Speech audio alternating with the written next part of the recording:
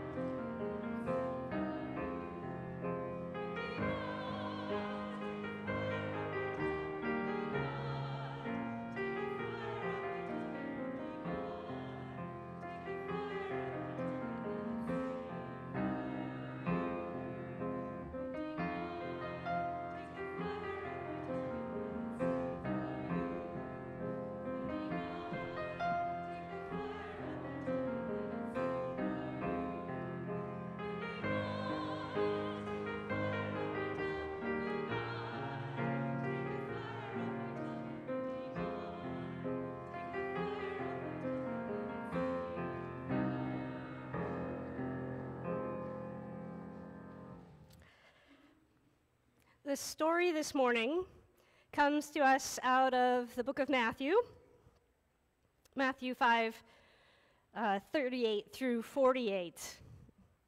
And whenever I get the chance to choose a text, you can bet that it will be the Magnificat or somehow the Sermon on the Mount, because those are my favorites. One thing scholars will tell you about any book of the Bible, but particularly those in the Second Testament or the New Testament, is that they must be understood within the social, religious, and political context of the day. And so as we listen to the words of Matthew 5, we need to remember that the people in Galilee who Jesus was speaking to had a fresh memory of their ancestors having been enslaved. And they had lived through generation after generation of imperialist domination and subjugation.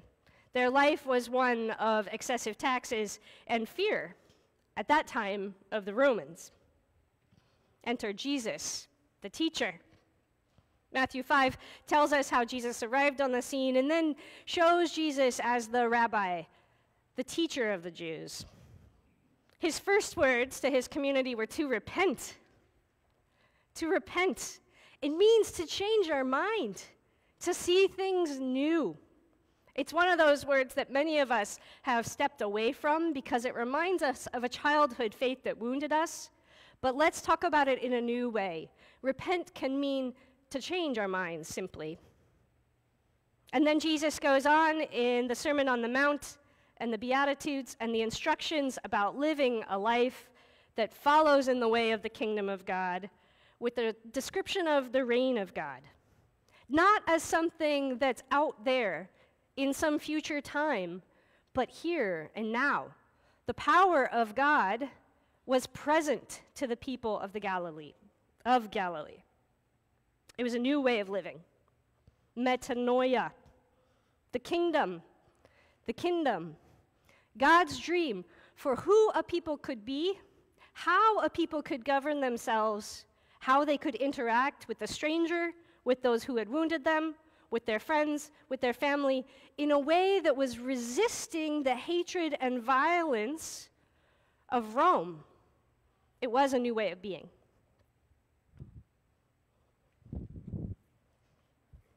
I'd love to invite any children or young folk come forward and join us here. Wait, our pillows are missing. What are we going to do without our pillows? Oh, we'll have to find them at some point. If you're worshiping in the bigger balcony, please, if you're a young person, join us. Get ready. I've got some questions to bring to you this morning. Well, my first question is actually going to be for Josh. Testing. Oh, here, let me turn it on. Oh, it's not on. See, this is, I know. All right. There we go. All right, so question for Josh first, all right? Hi. Josh, do you remember any teachers that were particularly special to you or that you appreciated? Yeah, I had a AP US history teacher in high school who was like really cool, and I still remember most of the stuff she taught just because she was like a really good teacher and stuff. Oh, wow, that's amazing. Okay, so it was in high school, so you remember this from a long time ago. Oh, I'm not that. Yeah, I guess it's a little bit ago. Yeah. Okay. Yeah. What about you though? Do you have any teachers that you really appreciated? I was thinking about this because I was preparing, and the one that popped into my head first was my 4th grade teacher. Her name was Mrs. Maiorello, and none of us were able to say Mrs. Maiorello. And so the whole first day of starting 4th grade, almost the only thing we did was have to learn to say Mrs. Maiorello. And Mrs. Maiorello was such a tough teacher. She was so hard. But the reason that I appreciated her so much is that I could also tell that she really cared, that she didn't want any of us to feel like we couldn't do something. And that's kind of why she made us all practice her name. So she could show us on the very first day that we could all do this. Yeah. So did you ever get to tell that AP history teacher how much you appreciated her, Josh? I don't know if I really ever had the opportunity. Like, I think she knew that, like, the class thought she was awesome, but, like, she ended up moving to Spokane after that year, so I didn't really get to see her that much again. Yeah. What about you, though? Did you ever get to tell Mrs. Maiorello how much she meant to you? Well done, yeah. No, I didn't, because when I was in 4th grade, I didn't even think about doing that at the end of the year. And now it's been so long ago, I don't have a clue where she is. So, no, I never got to tell her. Gotcha. Well, now it's time to ask the kids up here, and go ahead and share if you can think. Do you have any teachers, from your time at school or your time at church or anywhere else that you feel have been really helpful to you? Yeah, Brennan. Well, there is a teacher in 2nd grade that's literally retiring. She was, she was my teacher in 2nd grade. She was really pushy, but she had definitely prepared me for 3rd grade and 4th grade. Oh, thanks, Brennan. Yeah, nice. That's awesome. That's great. Anybody else? My AP psychology teacher, Mr. Vieira. AP Psych teacher, Mr. Vieira. I feel like he knew so much about psychology that he understood all of our psychology. Because he was just like the most understanding. I think the biggest thing about him was how empathetic he was. You could tell he truly cared about students, and he definitely put us before like other things, but he was also a great educator. Like, everyone in the class was really on it, gave us all the resources we needed, super organized. He would bring us snacks. I remember that was one thing that I thought really showed how much he cared, is he always had a box of granola bars in his classroom for students. Like, he would always bring up, and people would just devour it too. Like, I don't know how much money he spent on that, but it was a lot. And yeah, he was really sweet. Great. Thank you, I think Henry, you had something you wanted to share too, right? I have a nice teacher, and her name is Nicole. Oh, thank you, Henry. Yeah. Isa, how about you? I had Mrs. Cody in 1st grade, and she was really kind. Really kind. And I did tell her Yeah. He gave her a picture for Christmas of a piggy. Oh. Thank you, Mia. Yeah, Miles? My second grade teacher, I really like her. And she loves books because she was a librarian last year. I love that. I love that. Anybody who didn't get to speak yet want to share? I think we're all going to share just one, okay? Yeah, thank you. I wasn't sharing two, I was just saying another fact about it. Yeah. That literally our second grade teacher just gave us candy. Yeah. Well, today's story that is from the Bible is about how some ways that we're kind to each other, ways that we can be together in community. And I think that being able to say thank you is one of those things that makes being in community really great, you know? So being able to tell people the ways that they were kind to you, whether they brought granola bars or were really empathetic or, you know, love books and shared their love of books with you, whatever it was, to be able to say thank you really makes a difference. And even though I never got to say thank you to Mrs. Maiorello, I can still say thank you to the other people in my life now, right? So I can remember now. And I know that, Josh, you have been thinking about those people who kind of helped get you started here at First Congregational, because you all, I don't know if you remember, but this is Josh's first year as our church school coordinator, and so they needed people to help them, even though they were an adult. Were there some people that you wanted to say thank you to, Josh? Yeah, definitely. There were a lot of volunteers and just, you know, parents and everybody who I'm super appreciative of. I don't think the church, or I know the church school program wouldn't have been nearly as successful or successful at all without them and their advocacy for, in the first place, for even having a church school program. So I would like to invite you, if I say your name, just go ahead, stand up, and you can stay standing up if you feel comfortable with that. So let's see, Tammy, Jean, Nancy, Paula, Amelia, Scout, Maddie, Margie, Jen, Renee, I think is outside setting up, and Jessica. Those are a few names of the wonderful people who helped with the church school program. And, you know, there are other people whose names, I'm sorry if I didn't say, who have helped support the program. And if I didn't say your name, you can, of course, are welcome to stand up. Yeah. Yeah, is there anybody else? And if you're in the bigger balcony, worshiping online, you know, put something in the messages saying, I supported church school this way this year, because we like to be able to acknowledge that. Okay, I know you all have sat down already, but would you stand back up again, please? And those of us who have been part of church school in some way, stand up and look out at these people if you would. Tell me, oh, yep, there's Jen, and yep. Would you stand up and look at them? Do you know some of these people? Like, you know Maddie and Paula and Tammy and Scout, you know them. Would you be willing to just say a big thank you all together? Turn around and look at them. Come on, let's look at them. And we're going to say a great big thank you on the count of 3. Ready? 1, 2, 3. Thank you. And as you go to church school, we're going to have these folks still stand up, because you can take a bookmark to each of them just so that they can remind themselves that they were part of this and they made a difference in your lives.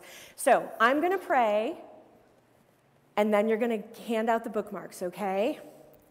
God, thank you for teachers and thank you for learners. Thank you for this community where we can grow and learn from one another and from you, no matter what age we are. Amen. All right. Do I need to turn this off? Oh, thank you. Okay, one second.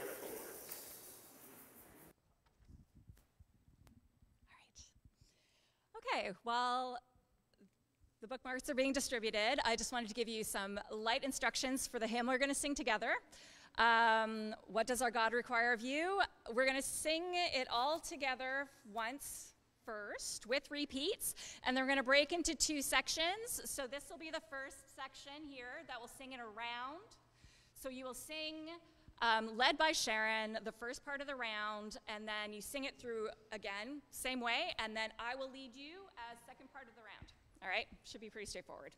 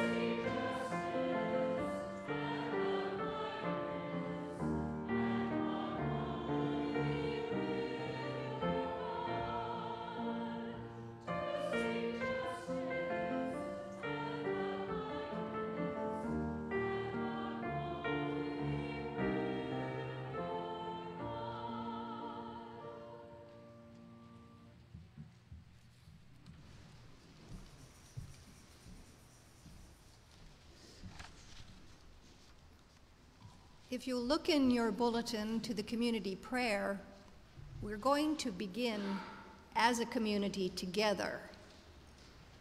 First, all voices, starting. God of love, we need you now. Teach us to love those who have learned to hate and to pray for our enemies.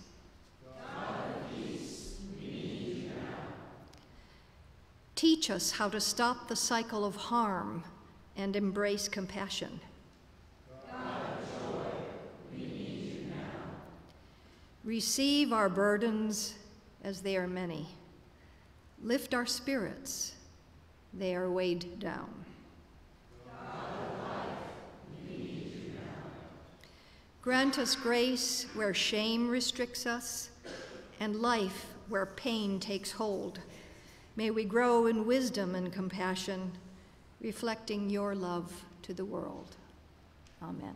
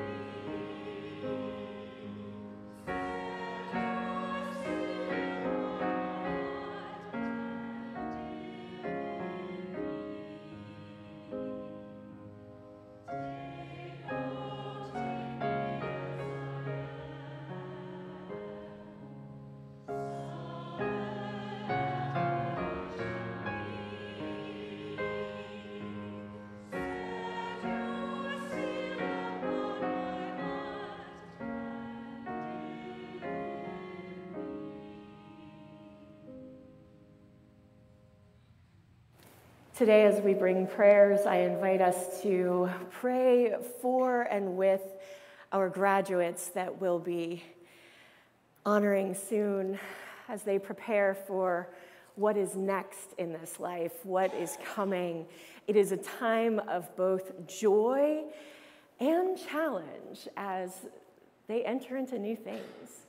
I invite prayers also for gratitude for all of those church school participants, all of those who volunteered their time and spent their time with the young people this past year. So thank you and gratitude for that. What else are you praying for this morning? I invite you to, if you have asked permission, you can say the name of whoever you're praying for, or you might simply say my friend or whatever else. But what are you praying for this morning?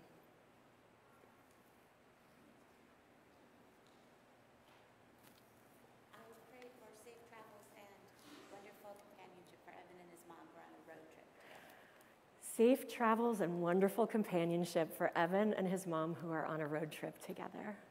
Thank you.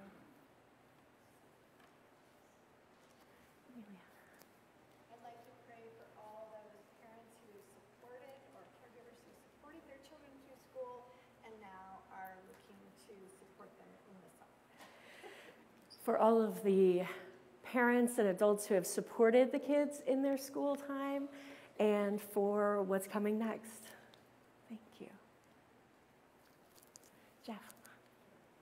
Pray for my dear friend Joanna, just died after a very aggressive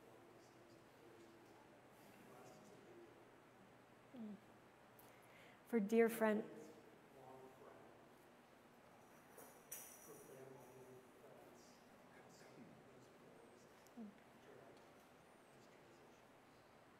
Thank you. For your dear friend Joanna, who has died, for all of her family and friends who have loved her and miss her. Thank you. Tina. I would like prayer for a Colorado friend, CJ, who has had a really hard burn accident on Saturday. For CJ, who had a very hard burn accident this past week. Thank you. Mona. Asking for prayers of healing for our niece Sarah and her husband Mike, who survived a horrific accident last weekend. Their car turned over 3 times, and praise God, they're alive and they are healing, and so we just give thanks for the miracle of them being alive and just their healing. And we also thank God last weekend upon that same time we got to celebrate our 40th wedding anniversary. So both things, gratitude. For Sarah and Mike, who are healing following a terrible accident, thanks be to God that they are both able to heal and are. And celebrations for your 40th wedding anniversary this past week. Thank you.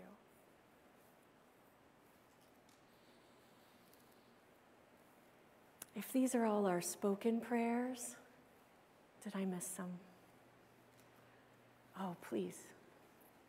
I would like to offer a prayer for our country in the weeks and months ahead.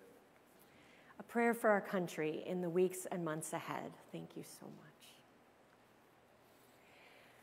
Let's gather all that we have heard together with those prayers that we hold silently within us and those prayers that have been added to the bigger balcony. Let's pray in silence.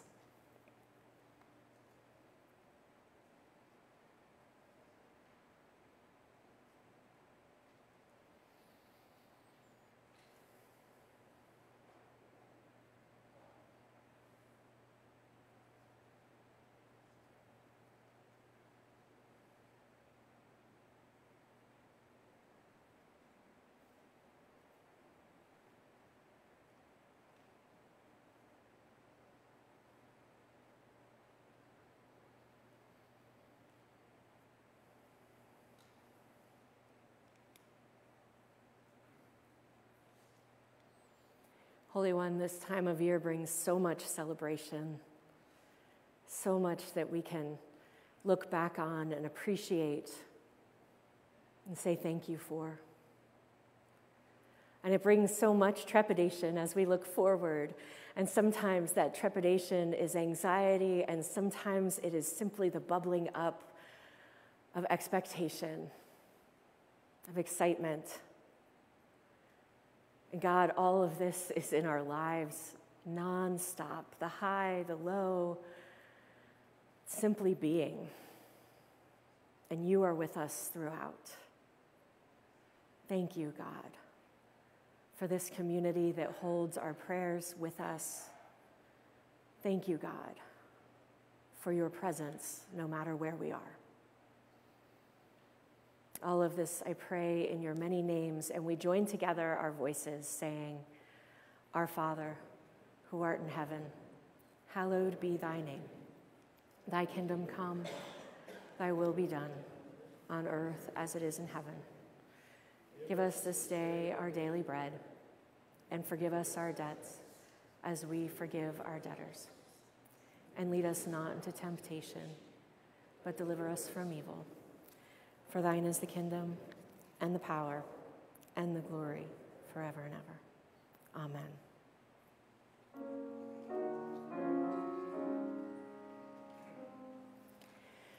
Take, oh, take me as I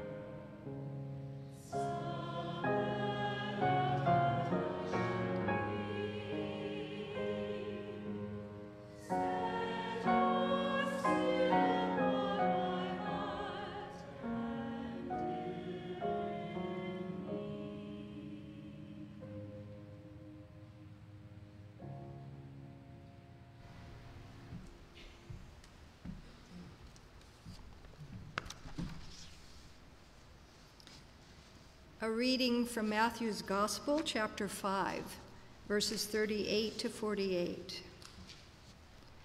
You have heard that it was said, an eye for an eye and a tooth for a tooth. But I say to you, do not resist the evildoer. But if anyone strikes you on the right cheek, turn the other also. And if anyone wants to sue you and take your shirt, give your coat as well. And if anyone forces you to go 1 mile, go also the 2nd mile. Give to the one who asks of you, and do not refuse anyone who wants to borrow from you. You have heard that it was said, you shall love your neighbor and hate your enemy. But I say to you, love your enemies and pray for those who persecute you, so that you may be children of God. For God makes the sun rise on the evil and on the good, and sends rain on the righteous and on the unrighteous. For if you love those who love you, what reward do you have? Do not even the tax collectors do the same? And if you greet only your siblings, what more are you doing than others? Do not even the Gentiles do the same? Be perfect, therefore, as our loving God is perfect. If anyone would like to join me in the response, I would welcome that. For the word of God in Scripture, for the word of God among us, for the word of God within us. Thanks be to God.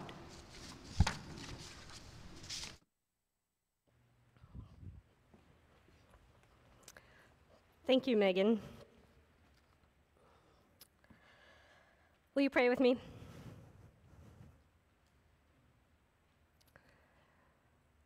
loving God, take the words of my mouth and the meditations of my heart and make them speak your truth and love, my rock, my redeemer, and the ground of my being. Amen. When Sharon and I first sat down to talk about my time as interim, first I was thrilled. I'm really glad to be back here with you all. But I was also drawn to this sermon and the topic of kindness. The fact that we have a crisis of kindness, a shortage, a loss of the skills of kindness is not news to me. Shirts emblazoned with kindness and memes about being kind feels aspirational to me. Even my own comments to my children about kindness being the central value of our family feels more hopeful than a reflection of something we have achieved. Certainly when it comes to the way the kids treat each other in this season of childhood, we are not there yet. And in my daily work, it can feel like I go from one school, one district to the next, just begging grown-ups to be a little more gentle with vulnerable, afraid, lonely kids. I've come to see my work as being much bigger than advocating for LGBTQ youth. I am trying, it seems sometimes, just to reteach simple kindness, trying to bring a sense of humanity to a topic that has been so weaponized and dehumanized, helping others see that we can, even in the midst of great chasms of difference across politics and religion and life experience, even still find common ground and work together toward a shared vision of a better world. And you might be surprised that I often have an easier time working in more conservative areas than I do in the, quote, liberal or progressive ones. Most folks in conservative spaces have come to accept the fact that LGBTQ youth are. They exist. They aren't going away, and they deserve better than we've been doing for them.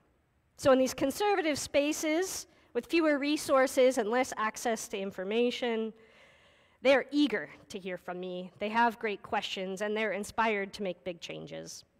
Sure, there's usually someone in the back who will sit with their arms crossed and their heart closed off to what I'm saying. But I can only hope that the way I model sincere respect for them and a genuine love for kids and a real live common ground with them, that they will leave with some sort of lasting impression that leads them to reevaluate their position, even if just a tiny bit. The challenges I face with the progressive set are harder to overcome. They believe they have done the work. And in truth, very often they have done some work. Progress toward a safer and more inclusive environment. But when something goes wrong, or there's something new that comes along, they can be a bit closed off. Instead of being open to a new idea or that they might have something to learn, they get defensive. They restate what they've already done at great cost to themselves, and then they draw a new line in the sand. These folks have more intellectual reasons for looking an LGBTQ kid in the eye and refusing to give them what they need. Some reason like grammar, fear of a political backlash, or even a zero-sum view of equality. If you get too much, kid, I can't help these other kids. This is human nature. This is human nature. When we are tired and worn down, and someone comes along and says, do more, learn more, stretch again, it is natural to push back. Make excuses, justify our position. We all do this. I find myself feeling this way when a young person corrects my language. In my head, I'm thinking, I do so much for you, and I've been out since before you were born. Both of which are true, and also not the least bit helpful to say aloud. So yeah, I think about kindness a lot, and that's just in the spaces immediately around me. I've taken a break from the news lately, working in high trauma fields, and really becoming a parent has made me so sensitive to the images and stories of suffering and loss. I'm careful about what I take in, especially when I know there's nothing I can do about some particular horror I'm witnessing. But more and more, it's the rancor I'm trying to avoid, and frankly, trying to avoid joining into. The political and social discourse right now is so full of hatred and division in some parts of our country. Threats of violence that force people to move out of their family home. Slander that follows someone for the rest of their life like a weight of shame they're dragging around. Permanent exclusion at the drop of a hat when someone shows their ignorant underbelly or just expresses a view that's nuanced and complex but maybe not popular. I'm sure we've all seen this happen or had it happen to us. Cancel culture is a real thing, and it comes at us from all sides. No one political camp owns this behavior, right? And now, this is not the only sentiment flowing through our society today.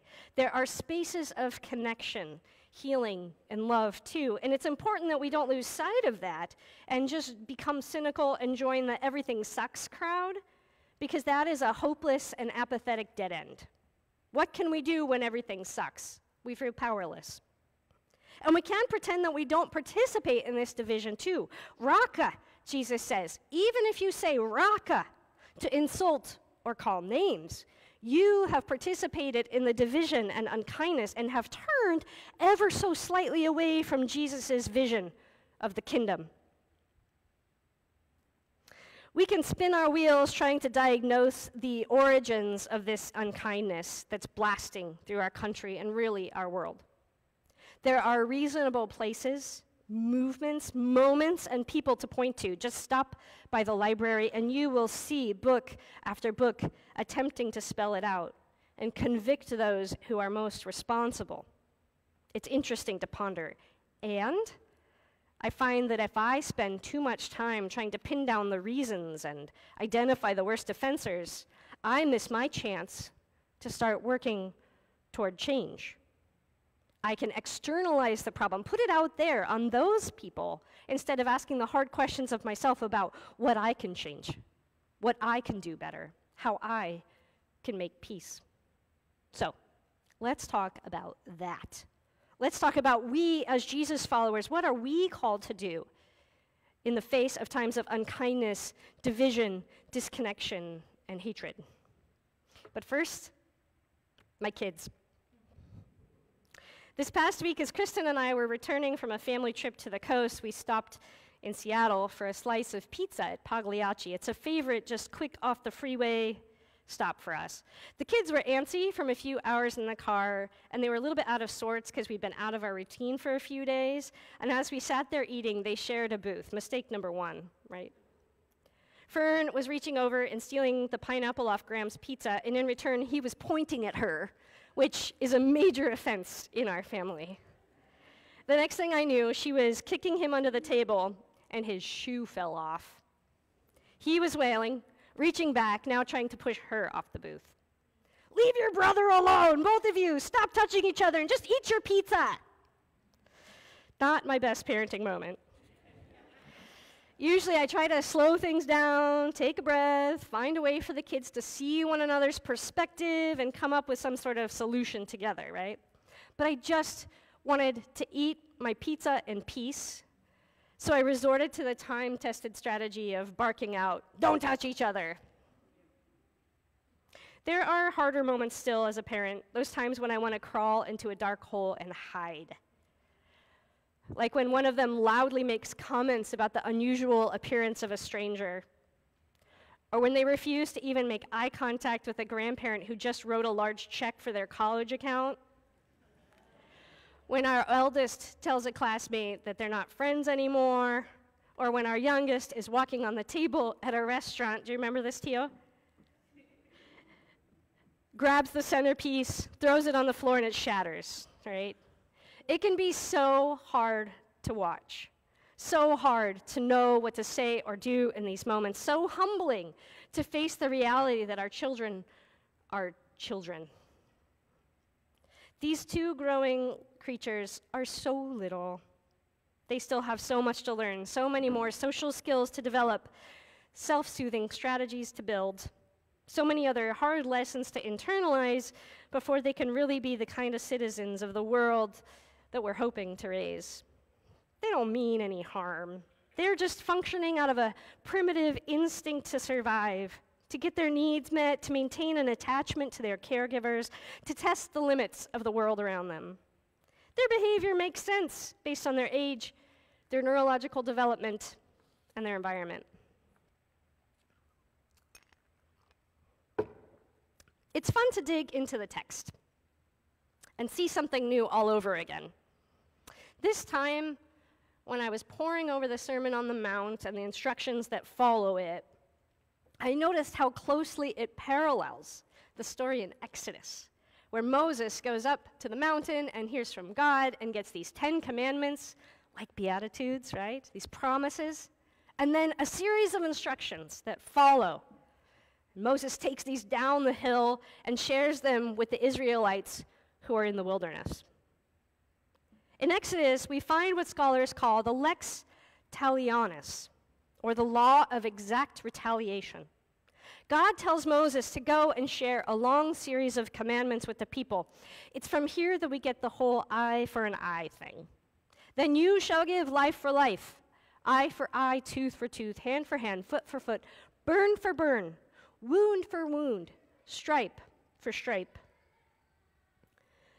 When I first went back and read this, it sounded pretty harsh to me, like a recipe for a whole lot of violence and grief. But scholars will tell you that the intention is to actually prevent excessive retaliation. It's more like a harm reduction strategy, or like mutual assured destruction. The only thing that keeps world leaders from hurling nuclear weapons across national boundaries is the knowledge that their enemies also have those weapons, and the world would be leveled. Lex talionis. And that's when it struck me. This is what I do with my kids. I'm not always asking them to rise to the occasion. Sometimes I just want them to stop doing what they're doing. And the threat of losing a toy or sitting in timeout or getting walloped by their sibling is enough to make them think twice. It's a developmentally appropriate strategy sometimes to help them build an awareness of the consequences of their actions. It's kind of like saying, kiddo, I know you're struggling and that things feel really overwhelming right now, and you don't have the skills to do this yet, so I just want to give you some very clear boundaries. If someone hits you, you can hit them back, but you can't beat them to a pulp and take their cow. Got it? Just whack them and walk away. See, the Israelites were at a beginning. They had just fled enslavement. Rules had been dictated to them for generations by vicious overlords. The norms of the community that they had had before enslavement were all but lost to history, and they were making up a new society almost from scratch. In a sense, they were a young people. Their society would take generations to mature, and into this time of painful growth and uncertainty, jockeying for power, God drops in a set of rules that helps to set clear boundaries, limits the harm that God's beloveds can do to one another, and sets them up for growth. And then along comes Jesus. You have heard it said, an eye for an eye and a tooth for a tooth, but I say to you, do not resist the evildoer. If anyone strikes you on the right cheek, turn the other also. You have heard it said, love your neighbor and hate your enemy, but I say to you, love your enemies and pray for those who persecute you. For if you love those who love you, what reward do you have? Do not even the tax collectors do that? In this seminal sermon, Jesus is laying out a whole new vision, a vision of the kingdom, God's dream for the world. And it's this vision, if I may be so bold, at least in this space, to say that this is what draws us together as Christians. This vision of what the world can be, an alternative to what has been, an alternative to what is, an alternative to the ways that most things and people and systems function. It's a totally different way of being. I hear Jesus saying, you know that old system that worked for us once. We all relied on that system. It did its job, but it's no longer enough. I'm calling you to something more. And this will define you, how you respond to your enemies, to those who hurt you or do you wrong. This is a call to spiritual and emotional maturity. It's no longer acceptable to get down into the mosh pit and throw punches or sling insults with the others. No. Your job, our job, is to stop the cycle of violence and be for peace. For a long time now, I've sort of imagined hatred as something like the conservation of energy. The idea that energy within a closed system remains constant. It might change states or flow to one space or another, but the level of energy is constant until something stops the flow or releases it from the system. Maybe it's turned into heat and it enters the atmosphere. Maybe it becomes light energy. Something sets it free to be used for another purpose. And when Jesus says, I say to you, do not resist the evil doer, he is saying, stop the flow. Set it free. Transform it into something else, something healing. The lesson is so simple and so difficult, and frankly, so rewarding. When someone hurts you, turn to compassion and understanding. Do not retaliate, but care for yourself and take what you've learned to support others. When you feel angry, direct it into healing action. Turn it into justice that feels like love. Refuse to participate in the cycle of hatred. Do not call names. This is dehumanizing of God's beloveds. Stand between those doing harm and the vulnerable. Block the blows, but refuse to strike back. To those who don't understand what you're doing, you will look weak. You may be ridiculed. That's okay. Not everyone will see things the way you do. They may use all the same words, but their vision might just be to take the power that was once used to hurt them and turn it around to hurt others. Not you. You are ending the flow of hatred and harm. You are soaking it up like a sponge and turning it into healing. You will walk away wiser, stronger, and more centered in your truth as a child of God, a peacemaker. I want to make an important point here, because I know that texts like this are so easily used to further abuse, especially of women, to force people to stay in situations that are unsafe and unhealthy. I don't believe Jesus wants anyone to be unsafe or unhealthy. I believe Jesus wants us all to thrive. And I believe in accountability. When people have power, particularly over others, their unkindness must be talked about, made transparent, and held to account. Jesus knew that we would encounter times, people, spaces, moments in life that wound us, that wish us harm, that fail to see our goodness, and honestly, their own goodness.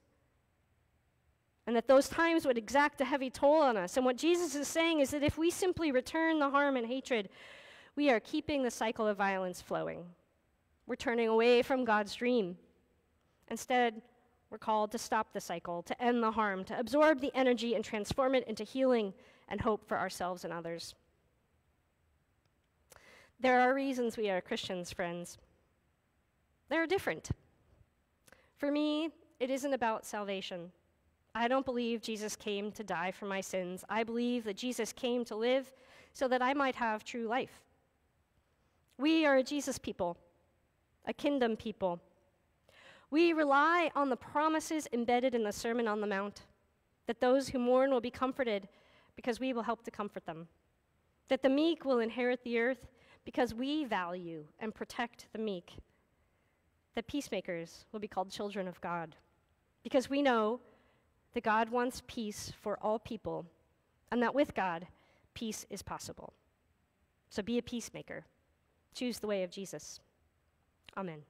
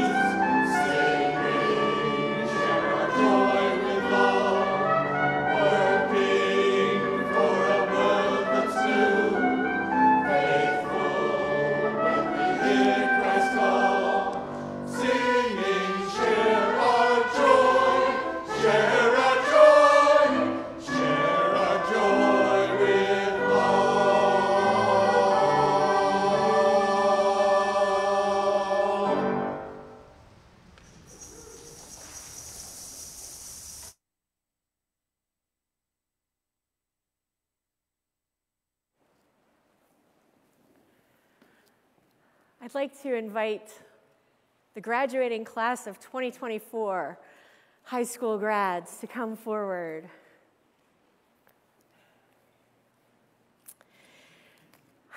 So I'm going to have you all come up and stand kind of in front of the communion table here so folk can see you, so they can marvel that you are no longer yay high. So this is a big moment for those of us in the congregation. I know this is a big moment for you, but let us have our thing, okay? We love getting to watch you grow up. We love getting to see old photos of you under the communion table or in other places where you have been alive and joyful as part of this congregation. This is a time when we celebrate not only that you are graduating from high school, but just the people who you are, because we simply love you for who you are. So no matter where you go, no matter what you do, you will always have a home here.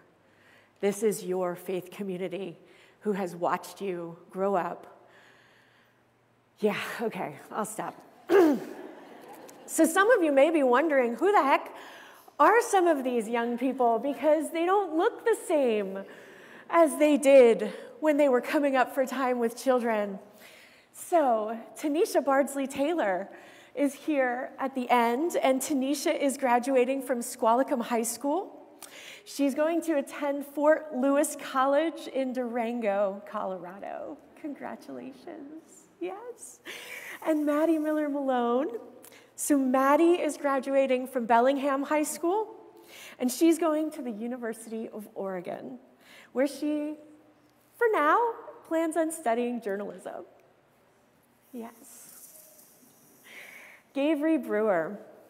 So Gavery graduates also from Bellingham High School, and he is excited to study business and also continue pursuing the music that you love, singing. Yeah.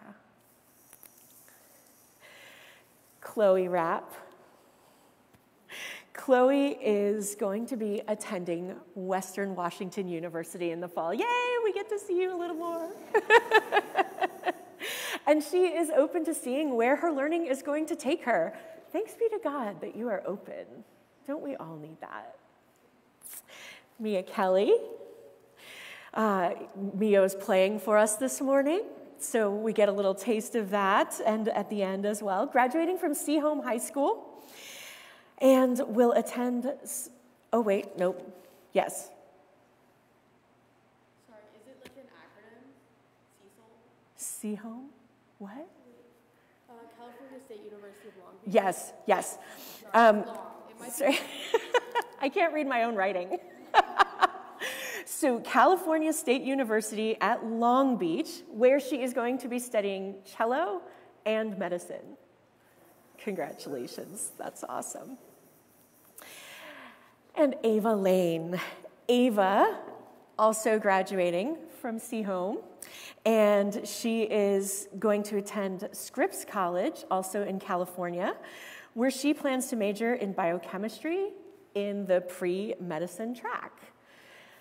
Wonderful. So these are our graduates, and I want to say, some of you already have your name on a prayer shawl, and I'm going to invite you to pick up the one that has your name on it. If your name is not on it yet, you get to choose.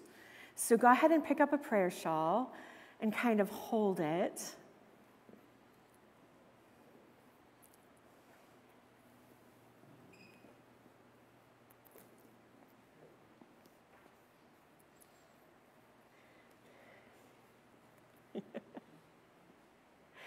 Okay. So hold this prayer shawl in front of you, and as you look at it, know that a member of this church knit this. And as they were knitting it, and maybe it was many hands that knitted it, they were knitting love and prayers, not knowing who it was going to, but preparing it specially for you. so that when you are in the midst of challenges and joys over these next years, we pray that you might wrap that prayer shawl around you or just hold it in your lap and remember that you are a beloved child of God. And then there's also this chime that is on the communion table for each of you. So we hope that you will ring this chime periodically, kind of just dong, sometime over the next whatever, and remember where you came from. Because this is to remind you of our church bell. I'm imagining that some of you have gotten to ring that bell over your years here. But this chime is to remind you of the bell and to remind you where you come from, so that you know you can always also come back. So a prayer, a blessing. Holy One, wherever this life takes Chloe, Maddie, Ava, Mia, Gavri, and Tanisha, may they always feel your presence holding them close. May they remember the love of Jesus that they have been taught in this place, and may they share it with others wherever they go. Amen. Congratulations. Yep, you can go. Congrats.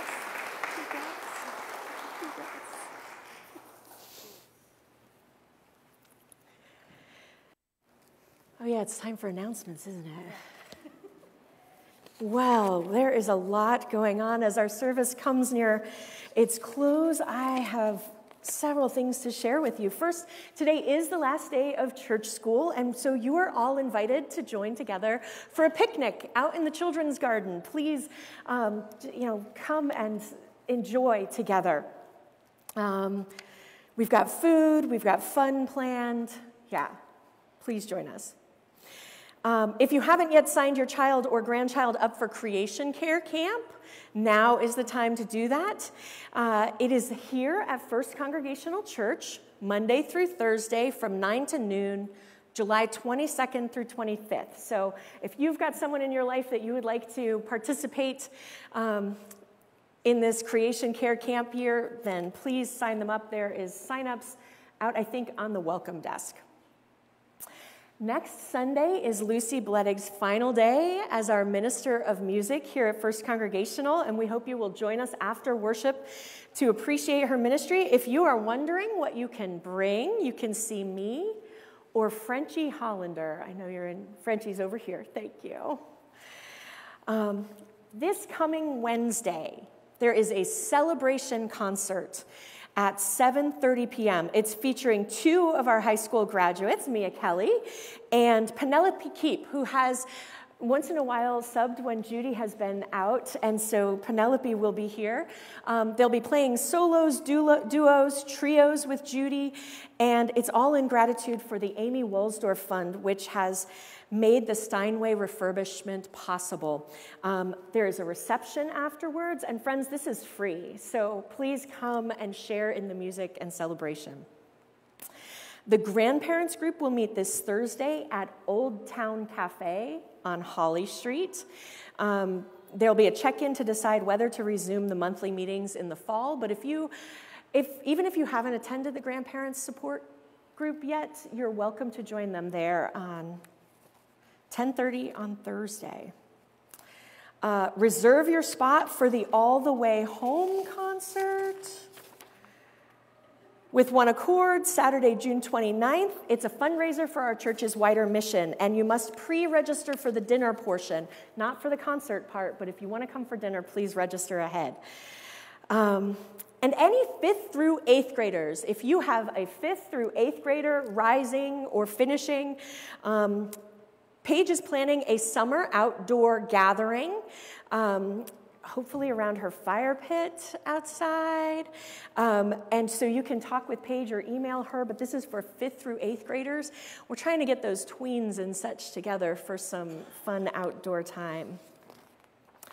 Yeah, there's a lot going on, so soak that in, listen to the music, and let's share an offering this morning.